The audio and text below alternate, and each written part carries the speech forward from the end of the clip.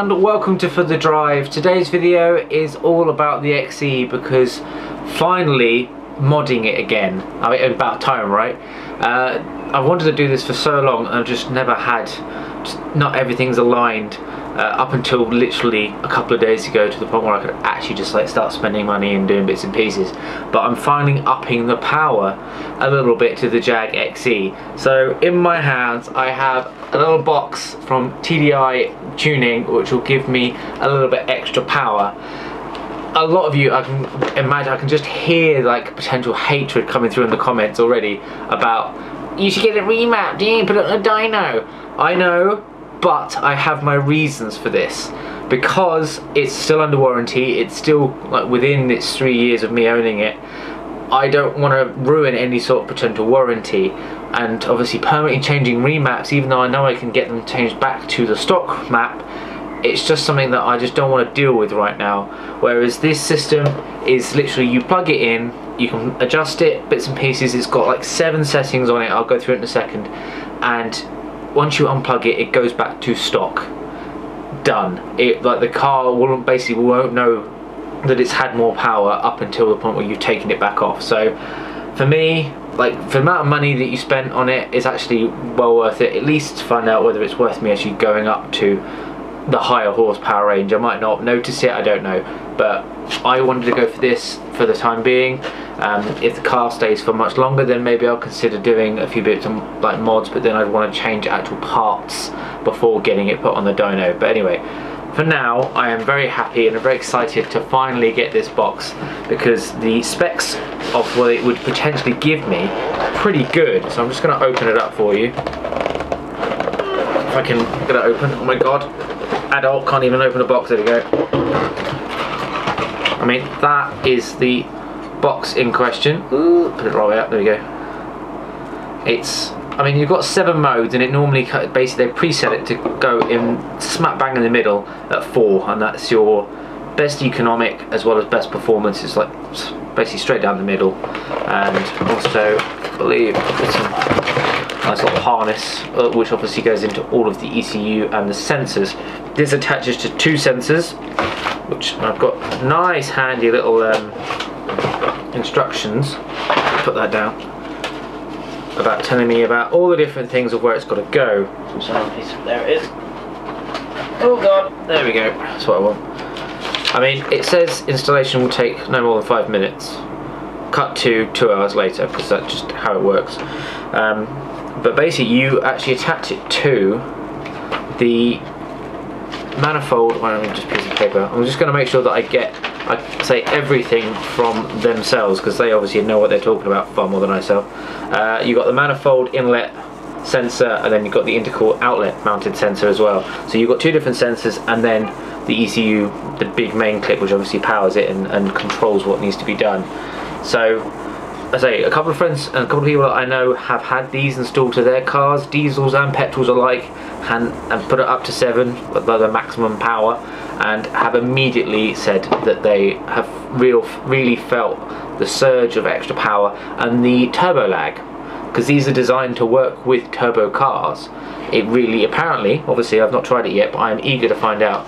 Apparently they work really well with reducing turbo lag and things like that. So the projected figures for the 2-litre turbo that my car has, currently it's running at 240 brake, 250 pounds-of-foot torque.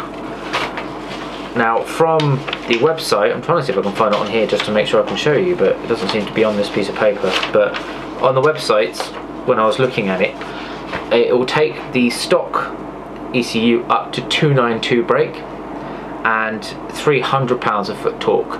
So it's basically just about 50 of both brake horsepower and pounds-of-foot torque. I'm hoping, optimistic, that with the, I've got K&N, obviously previous video I added a K&N Sports like air filter, panel filter, but even so it's still a little bit better than the standard one, and obviously reduced a fair amount of weight and a little bit extra free flowing air through the back boxes that I had custom made. I am really hoping that maybe if I get it dynoed later in the year or earlier next year, when I kind of I'm curious about what it's running, I might be running about 300.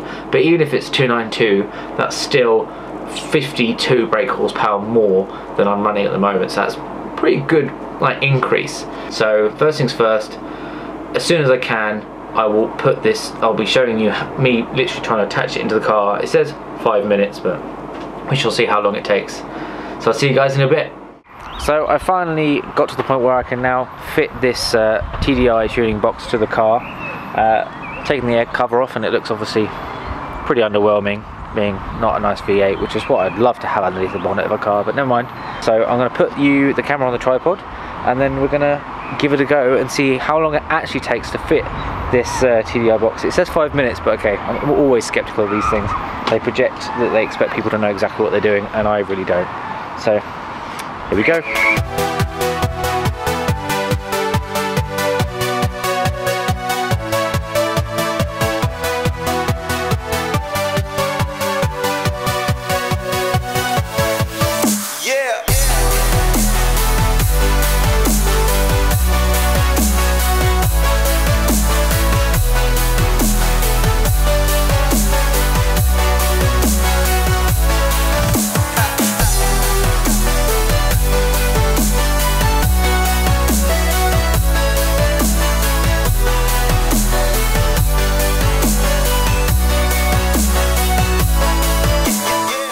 Right, I think that is it done. I mean, obviously you've got the two sensors there and there, which I've replaced with the new harness. The box is sat nice and neatly mounted to some of the frame, so it's obviously, because I don't want that moving around, and I've cable tied the cables to, very loosely, but cable tied it to one of the other pipes to stop it from getting involved with any of those running belts when the engine is running. So hopefully, I'm just gonna put the ignition on, start it back up. I might go for a quick drive just to make sure that there's no any sort of faults or anything, because obviously that's the thing. They say to you that if there's any faults come up, obviously either ring them up or consult the troubleshooting guide. So I think put the engine cover back on, bonnet back down, just a quick run around the corner just to make sure everything's running and I'm not getting no flashing up of faults and things like that. And then say hopefully by the end of the week 30-40 miles would have been done, and I can then finally put it up and see what 292, maybe 300 just about will feel like in the Jag XE. So I'll see you guys then. So a little bit of an update for you so far through this experience of fitting it. A few of you more eagle-eyed viewers might have noticed that when I was showing you where I put the sensors, I basically put one of them in the MAF sensor, which is completely and utterly wrong. The car quite quickly told me the next day that something was wrong. Engine management light went on and it came up basically running in safe mode. So I got on to TDI and they were, in fairness, they were fantastic. As soon as I contacted them and said there was something wrong, they immediately asked, send some pictures, show what's going on so they could see where it's connected to the engine bay, realise my mistake. We're very kind, because I said, as soon as I realised, as soon as they told me, and I said, oh my god, I'm such an idiot. And then, don't worry, it's easily rectified, we can sort it. And they guided me through the process. In my defence, there is a big old coolant pipe above the sensor that I needed to find. So it was quite well hidden, but never mind. I got it wrong, so I've got to take the flak for that. But it is now all connected up correctly. The engine management light went off. The car's now no longer in safe mode. It's been fine for the last 3-4 days. So obviously that is fixed. It was only a temporary problem because I connected the wrong sensor up. I've been fighting all week to put this, to keep myself from putting this into dynamic mode and playing about with it on full power, because I wanted this opportunity where I could actually have the camera set up in the car to capture it as the first time of driving it with hopefully the much higher BHP and torques. But even in normal mode, the difference is mad.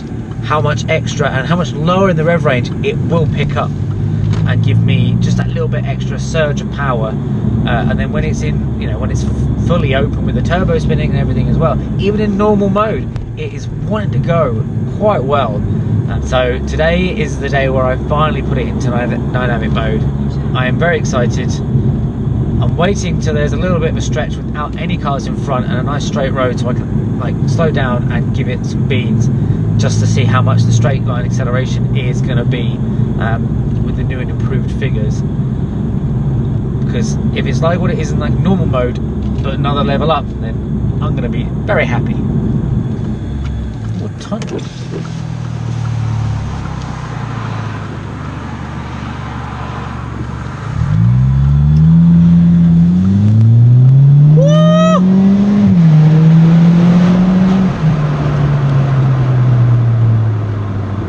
Yep, definitely a bit more powerful.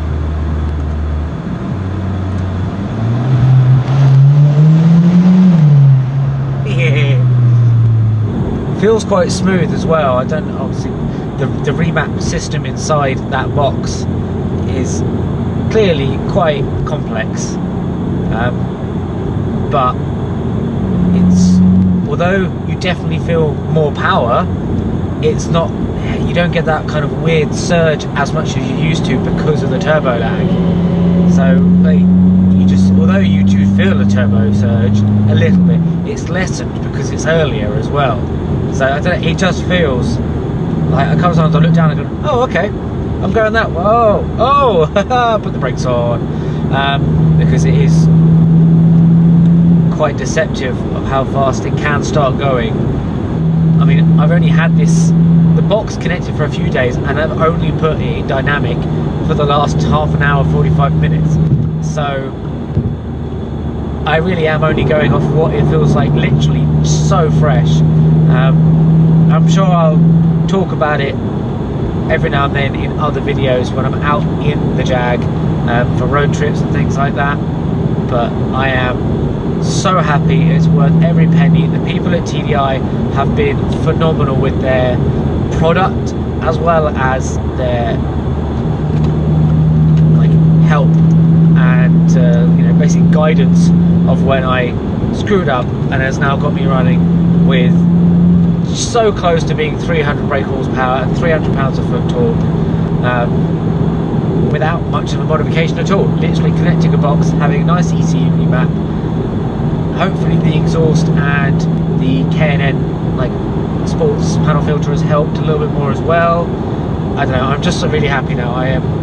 It's made me love driving this car a little bit more yet again. Every time you mod a car, you do kind of fall back in love with it, and this definitely has done that. So huge thank you to TDI for making the thing in the first place, and obviously, as I say, being really good about with all the information and help. But that is the end of the video. Thank you very much for watching. Please like and subscribe, and I'll see you guys later.